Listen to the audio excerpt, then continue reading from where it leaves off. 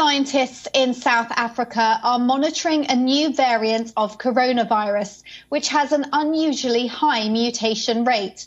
According to the National Institute for Communicable Diseases, the frequency of the new variant has increased in recent months.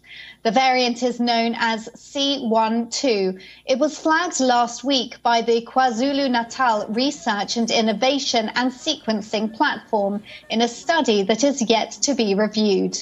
The majority of South Africa's COVID-19 cases are caused by the Delta variant, which was first identified in India. C12 caught scientists' attention because its mutation is almost twice as fast as observed in other variants. The variant has been detected in less than 3% of genome sequence since it first emerged in May. The frequency remains relatively low.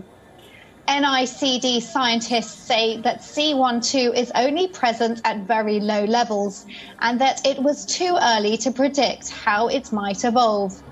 A researcher said, and I quote, "At this stage, we do not have experimental data to confirm how it reacts in terms of sensitivity to antibodies. We have considerable confidence that the vaccines that are being rolled out in South Africa will continue to protect us against severe illness and death." So far, C12 has been detected in all of South Africa's provinces. It has also been detected in China, Mauritius, New Zealand and Britain. However, the C12 does not qualify as a variant of interest or variant of concern yet. Highly transmissible Delta and Beta variants, which were first detected in South Africa, fall into this category. South Africa is the hardest hit African country due to the pandemic. So far, it has recorded 2.7 million COVID-19 cases.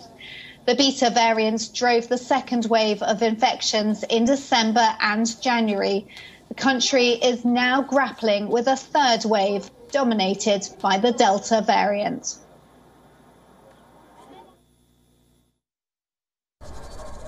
South African scientists have identified a new coronavirus variant called C.1.2 that has concerning number of mutations and has the potential to become a variant of concern. National Institute of Communicable Diseases said while the Delta variant has been a dominant variant in the third wave, the C.1.2 could become the dominant variant in the fourth wave. According to the researchers, there are concerns that this SARS-CoV-2 variant of interest has been associated with increased transmissibility, neutralization resistance, and disease severity. The new variant was first identified in May in South African provinces of Mpumalanga and Gauteng. It's since been found in 7 other countries in Africa, Oceania, Asia, and Europe.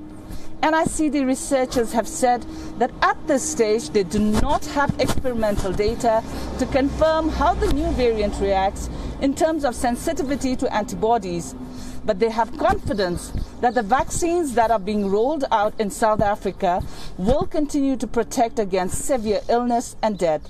This is Kalden Ongmo from Johannesburg, South Africa for WION World is One.